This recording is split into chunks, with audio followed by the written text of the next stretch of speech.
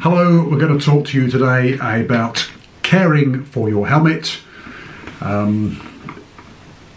It's essential that you keep the helmets clean, especially the visor, this part here. So let's talk about the outer shell first. Clean this regularly, ideally with lukewarm, soapy water, and use a microfiber cloth to wash it with the lukewarm soapy water. The cloth must obviously be clean. You can get these from most supermarkets, from Alfords, etc. Microfiber cloths, nice and soft, and you use the lukewarm soapy water to wash the outer shell with the cloth. Let the helmet dry naturally, no artificial heat sources, no radiators, anything like that. Just let it dry off. It won't take long for the outer shell. And then you polish it with another microfiber cloth. So 2 microfiber cloths and some warm soapy water for regular cleaning of the helmet. Now with the visor, obviously the bit you look through gets coated in sticky bugs, flies, all sorts of stuff. At all times of year, again, lukewarm soapy water is your friend, with a microfiber cloth to very, very carefully wipe across the surface. Fairy liquid like this is particularly good for nasty sticky bugs and can help shift it. What you can also do as well is soak a microfiber cloth if it's really cacked up. Soak a microfiber cloth in the warm soapy water, and then you can stick that across the visor like so.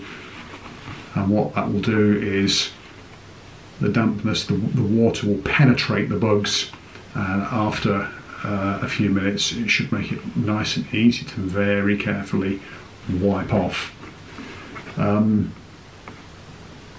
So never use a hairdryer on this or on the visor. Don't use any polish or window cleaner or solvents of any way, shape or form. These products could damage the coating of the visor and weaken the surface. They often are anti-scratch on here, so it can often weaken the anti-scratch coating, which you don't want to do. So warm, soapy water and microfiber cloths are your friend with that. That's the exterior. For the interior, a lot of helmets now do have removable inner cheek pads, which can quite often just pop out on little press studs like this one here, as you can see. If I turn it over, you can see the press studs on there. What you can then do with these is any of the detachable inner linings, you can wash them with mild detergent. Baby shampoo is actually ideal for this, in water that's hot to your hands, but obviously not too hot.